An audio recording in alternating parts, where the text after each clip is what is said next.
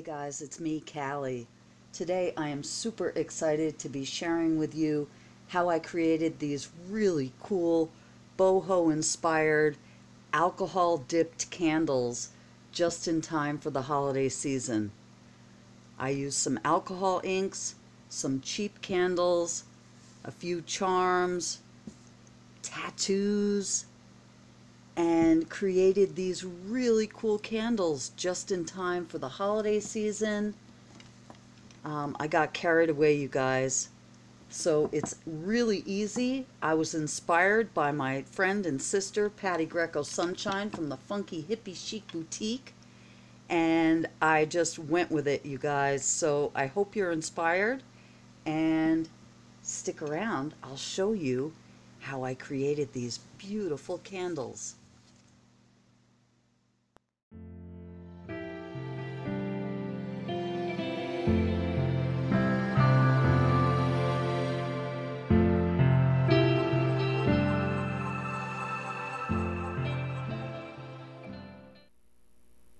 Okay guys, let's get started. The first thing you're going to want to do is protect your work area because this project gets really messy. So I'm just going to lay down some craft mat, and on top of that I'm going to add some wax paper. Then I'm going to use some gloves. You have been warned. The first thing you're going to need are some candles, and you can get these really cheaply at your dollar store or Walmart. I've even gotten candles at thrift stores or auctions, preferably white or light colored, but I will show you an example of some that I used with this color. I wouldn't do any dark candles because the inks aren't going to show up. So for the purposes of this video, we're going to use this small pillar candle. And then next, you're going to need some alcohol ink. I have some inks here by Ranger, Tim Holtz, and they come in packages of 3, and they're actually kind of set up to blend together and work well together, but you can make any combinations you want. And if you don't have any of these, any kind of alcohol ink will do, even homemade alcohol inks, which I will show you right now. And I have successfully made alcohol inks in the past. They last forever. And these were made, you can still see the inside, with plain 91% rubbing alcohol and the inside of a magic marker. Now, Sharpie markers work best for these, but any kind of marker will do. So just take a small jar or any container and add a little bit of the alcohol. Again, be sure it's like at least 90%. Look on the label because 50% won't work as well. So just add a little bit of alcohol into your jar, and then I just go in. These are old markers. Even when you think your markers are dried up, or things you want to get rid of, you can just kind of break them apart and pull out the inside. Okay, again, let me get a glove on here. And then you just take a scissor and cut up the pieces of the marker. And I would recommend letting it sit at least overnight. But these inks last a long time, and you can rejuvenate them with adding more alcohol to them. But yeah, the ink on the inside of the marker kind of seeps out. And like I said here, I did these yesterday. This is an orange, obviously, and this dark blue. Now you can strain out it's just like cotton inside of a little tube. You can strain these if you want, or just leave them. I leave them in there. But so that's an example of how you can improvise if you don't want to spend the money for alcohol inks, which are very pricey, I might add.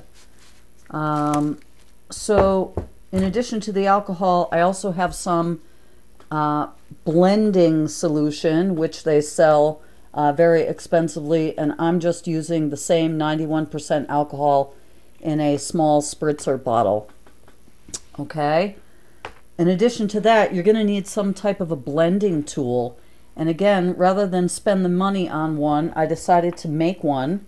And I have a lot of these spice bottles, speaking of the auction, and I just took a top from a spice bottle, and I took some Velcro, and make sure you're not using the soft part, make sure you're using the part with the little nubbies on it, and I just cut a piece. Now they already have adhesive on the back, but if you want added protection, you can use some E6000 glue or something comparable. Of course, I can't do this with my gloves on. Here we go. So, you know, again, you can use a drop of glue if you want, but these will stick. And then I just took some white felt, and initially I took a marker and traced around and cut out these circles to fit on top. And then I realized what a waste of my time that was, and decided to just cut out little squares. I cut strips of the felt, and it doesn't matter when you're doing the blending what shape your blending pad is in. So these work really well, and you could save a lot of money. So I made a bunch of those, and that is all of the supplies that we're going to need, unless you want to further embellish at the end, and I'll show you some examples using some temporary tattoos, you know, beads and ribbons and things. But let's just get started on our project. Okay, the first thing we're going to do, I'm going to work with these three colors here, raspberry, pebble, and clover. Okay, the first thing we're going to do is put down a puddle of ink. Well, actually, you know what? First thing we're going to do is clean our candle. I'm going to take a little square of felt and just lightly go over it to remove any dust or oils or anything like that. And this alcohol evaporates almost immediately. That's another thing. You don't have to worry as long as you're using the alcohol inks. Once the alcohol evaporates, it just leaves behind the pigment, so you don't have to worry about that being flammable. Obviously, if you embellish them further, that's a different story. But let's use some raspberry, and just going to put some drops down here. You don't really need a lot. And we're just going to roll our candle. Look at that. It's so vibrant. So beautiful. And I'll show you an example of some of the homemade ink that I used. And so let's just take one of these, and I'm going to go in and use up the rest of that ink. And this is just our first layer. And it's so fun to play, you guys, because as you build, you know, you get different effects, and it's never the same twice, which I love. And if you make any mistakes, which there really aren't any, you can just spritz it with the alcohol and kind of rub it off and start all over. Okay, so I'm just kind of playing with this here. All right, I'm going to let that dry for a second, and then we're going to go in, and I'm going to take a, let's just add some of our clover.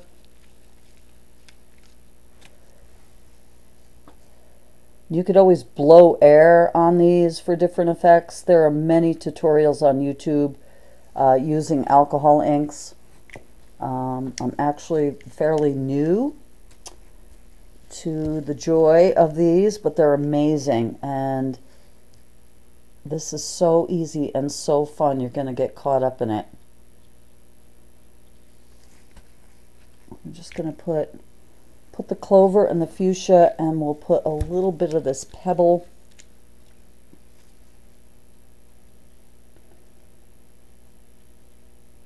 And take a look at your color wheel if you need to make sure you're not going to make mud. Okay.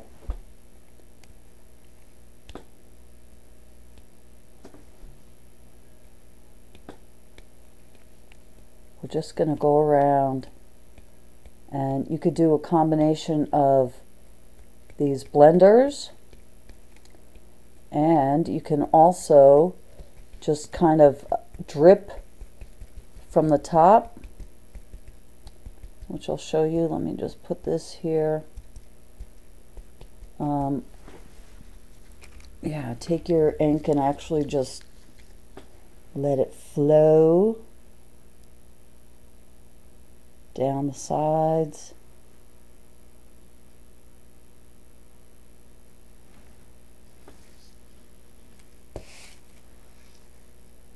Okay.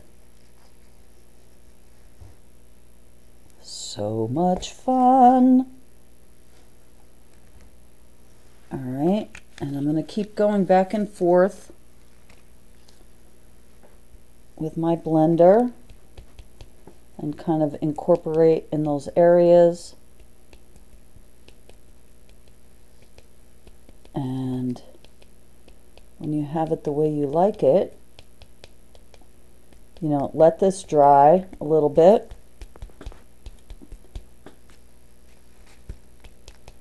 And then we're going to spritz it with our blending solution for a different effect, which we can layer on top of that as well.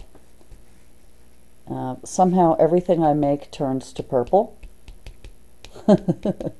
I'll show you some other examples when we're done here of different ones I've done.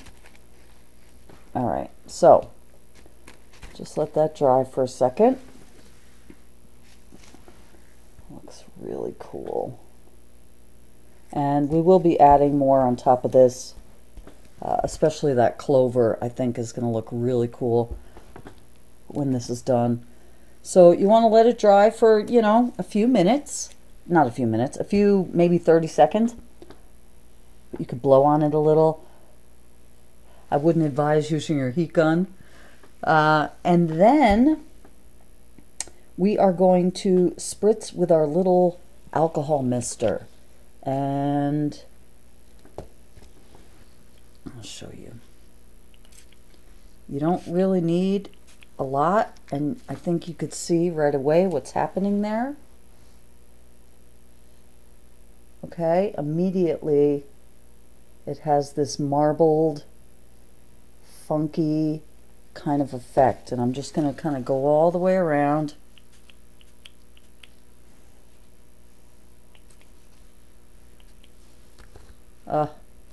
Love. Look at that. And again, they're all unique, you know. Never can do the same one twice. And you can use these as a backdrop for, you know, if you wanted to do decoupage on your candle, or, you know, further embellish it with brads or little jewels, things like that, you know.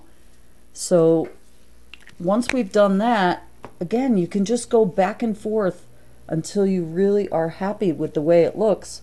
I'm going to go in with some of this clover again, just to show you an example.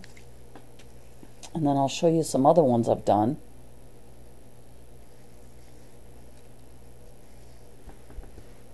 And I'll take good pics of these. I'm not sure how good this is coming up in the light, but look, you guys. Okay. All right. I'm just going to continue patting around and adding colors and spritzing with my alcohol, but just to show you how beautiful that is. All right, so let me continue doing that back and forth, and I'll see you back here in just a minute.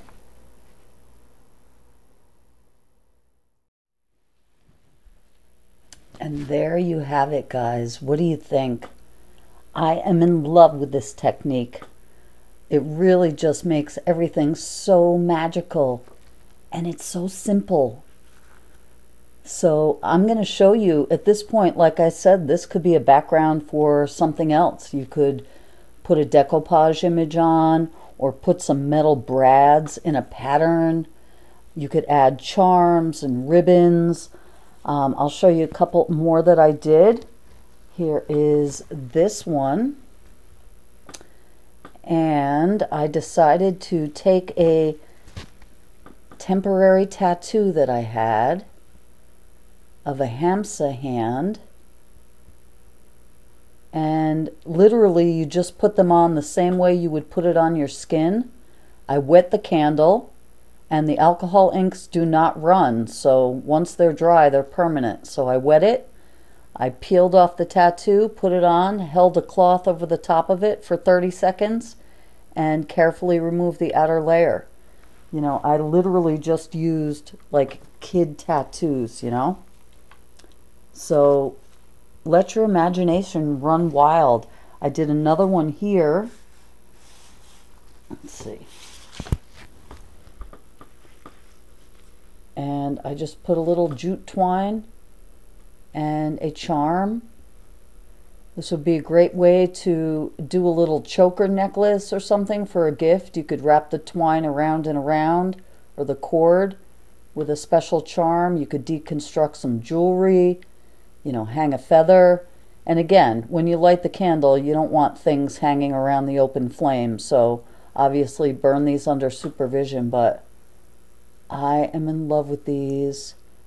In love. Let me show you some of the tapers that I did. If you wanted to keep, you know, right now it's the holiday season, so if you wanted to keep traditional colors of reds and greens for Yule or solstice or Christmas or whatever you want, you could do them seasonally. So I just kept those in the same family color. Here is one of those pink candles that I showed you before. And I just did reds on top of that and cranberries. It's very rich looking.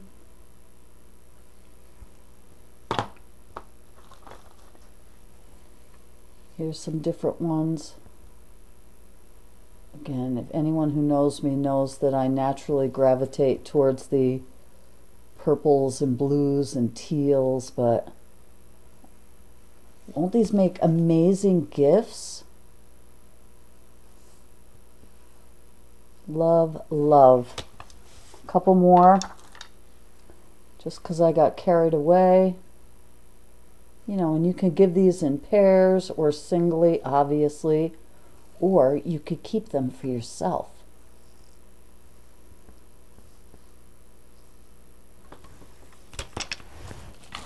Here is, just so you get an idea, this is one I did with the blue alcohol ink that I made.